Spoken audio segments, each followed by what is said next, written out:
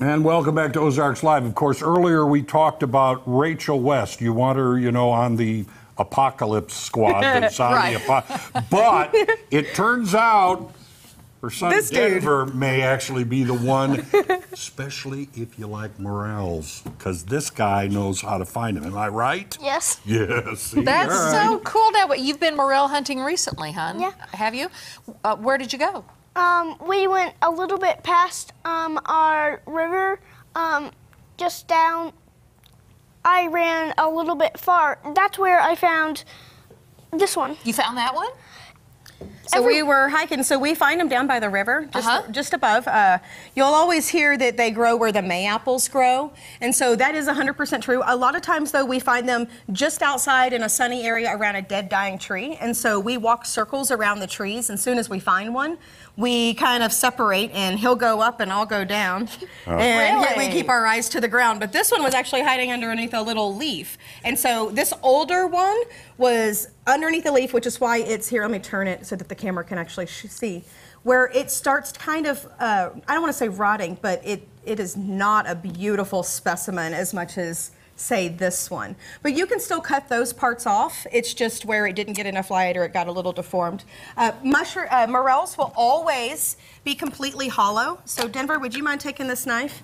And let's get this one right here. Let's cut that one straight down the middle, long ways on it, because we want to show them how hollow it is.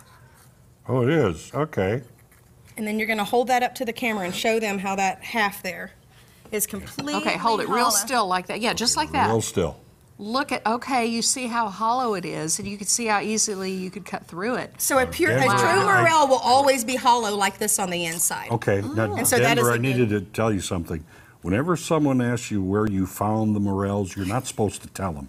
That's your secret. Oh, You don't just wanna say give in away. a forest, In a somewhere, forest. somewhere beyond in a forest. Way in the jungle, anything like that. But don't ever be. She's just trying to find all the morels now. Well, my secret's out. Yeah. Well, so Well, they're you, showing up though, so it's been a slow start. We're gonna go hunt down in the Reed Springs area this weekend. They should be up really good there. They're up in Fair Grove. This last week we were up in St. Louis on a private walk, and they were up there, but they weren't up at our property. So it's just about those microclimates. Yeah. So Really? it really where the temperature. So they like There's soil no blanket. temperatures. There's no blanket. Oh, they'll be in all over Missouri. They'll be spotty all over Right. Missouri. What I do know is they need a lot of rain, which we have had, Yes. and they need good heat without it getting too hot. They like soil temps about 50 degrees. When you get a really hot day like today, it makes me very nervous because it's very easy for them to get turned off just as much as they start. If we have 2 or 3 more days in the 80s, they won't show back up. But if we keep those ground temps where it's dropping down at 45 at night, we might have another 3 weeks of specific regime that they fruiting. want. Yeah. But I actually brought a couple examples here. These are some just in a jar, but these are from Amazon. And so this is what $26 of dried morels looks like, just to give you an idea of how abundance and how much money you can imagine our Why people Ozarks. go hunting them all the time? Oh, well, Outside I the would fact that never they sell. I taste would great. never sell them for 20. That would be like a $50 jar if I had to Yes, dry I that get many. it. I'd be like, No, no that's way. You very know how much we could. Because you do how have many to meals collect a we bunch. could make. I've got a question though, Denver. Do you like to eat the morels? Yes. Do you? We saute them in butter, then we just eat them. It's really good. Saute them in butter. Sounds delicious. Rachel, We you don't did like that. frying them. Yeah, I think Well, I've you done did it that for here you. before, and they Yes, were you just have. delicious. Well, hopefully this next week I'll bring you in a bunch of different spring wildflowers and some morel butter to stuff them with. How about that? Like some kind of, That works. right? Yeah. I'll get you some different tubers out of the forest and give you morel butter to slather all over them. Or just morel butter. morel I can butter, take, okay. I'll You hear put it that, on Denver? We just toast. got just morel butter. That's all they need. Morel butter and bread. And bread. That's All see, right. that's it. toast. That's all right. Speaking Tom's language. He totally Now we're gets talking. it. Way to go, dude.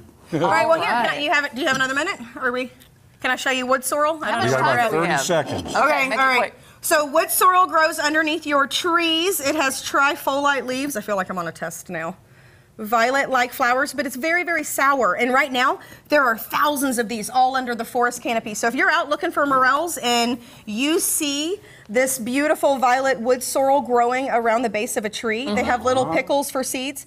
They're sour, but it's completely edible. So you can still go home with pesto, even if you don't go home with mushrooms. Oh, you make a pesto out of it. Okay. Or a sour lemonade, however you want to go. Oh my god! I bet dinner time at your house is the best, isn't Yes. it? Oh, I love that you love to Good go hunting with answer. your mom. That is so Me cool. too. Thank you. All I'm gonna right. need Denver, somebody when thanks my for eyes coming in don't and work talking anymore, to us. getting me the Morels. Check out Eating the Ozarks, and thank you, Rachel in Denver. Bye, guys. Great stuff. All right. Coming up, financial advice with Joe Latour and 417 Foodist Billy Dove has some dining suggestions. Does he ever? You don't want to miss that. We'll be right back.